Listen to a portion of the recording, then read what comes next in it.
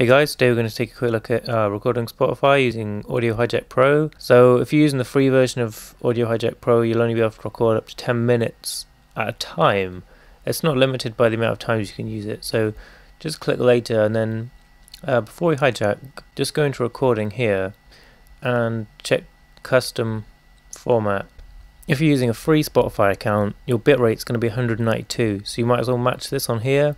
There's no point going higher, and you certainly don't want to go lower. Keep all the quality settings as high. I would just copy these settings if you're streaming free. And I think if you're using paid Spotify, it does go up to 320 or 256, so you can put those up. Okay, so you make sure Spotify is highlighted, click hijack.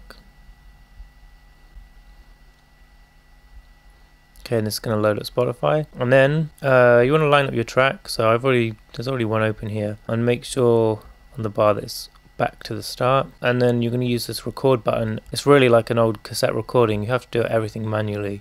To save the song, you can either hit record and play at the same time, though there's sometimes a bit of a delay in record, in which case you might slightly cut off the start. So what I do is hit record first and then click play.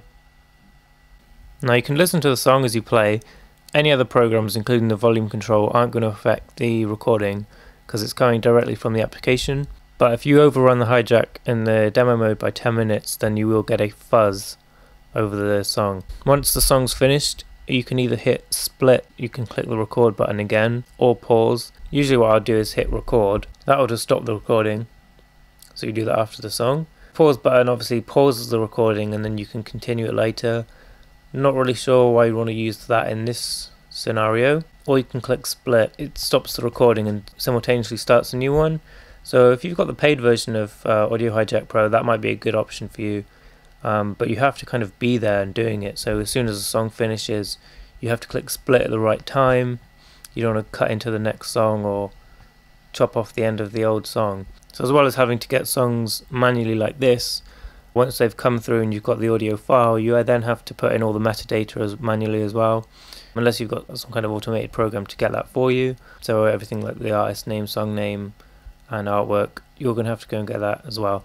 So this really isn't something you should use to get your music from, but it's kind of handy if you've just got, say, one or two songs where, you know, like say you've got a CD and they're skipping, you have paid for them already, then this is a good way to sort of get your music back. So the song's coming to an end. You'd usually hit the record button now, okay, but imagine that you've missed that and now this advert's come on and that's kind of ruined your song. So we'll stop there. So that's the song recorded, and that's about as far as most of the other tutorials on YouTube go. But we're going to exit out of there and I'll just show you where the song is. If you've got a music folder, then it'll automatically create a folder called Audio Hijack, and in here you'll have the song that you recorded. You might notice the bitrate's lower, that's just because it's a variable bitrate. So what we're going to do is load a program called Audacity. This is a free program too, and you can just drag the file into there and it'll give you a map of the file you recorded. So this last step with Audacity is an optional one.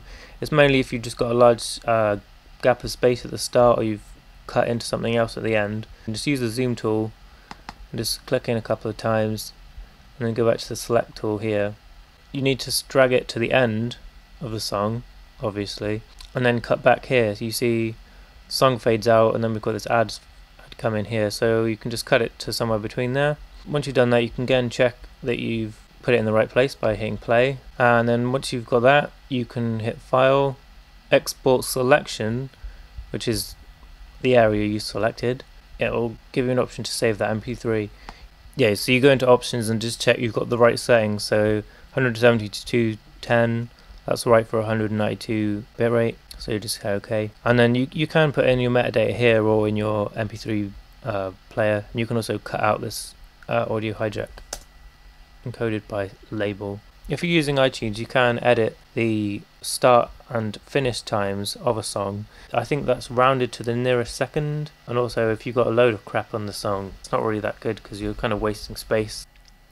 So that's how you use Audio Hijack Pro and Audacity to save songs from Spotify. That's the last video for this year, and there'll be lots more tutorials, unboxings and that kind of thing next year. Cheers guys!